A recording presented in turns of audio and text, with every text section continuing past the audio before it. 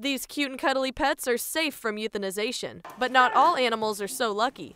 Overcrowded kennels lead to thousands of animals being put down each year. We're killing puppies and kittens and pregnant mothers. Athens Area Humane Society uses a mobile medical facility to reach low-income people who may not be able to afford their pets to be altered. These people, for the most part, they love their animals, they want to keep their animals, they just can't necessarily afford it. Facility Director Jane Stewart says this is a progressive move toward preventing overcrowding in animal shelters. You can't adopt your way out of it. We've done almost 950 adoptions this year. We'll go over 1,000, I'm sure, by the end of December.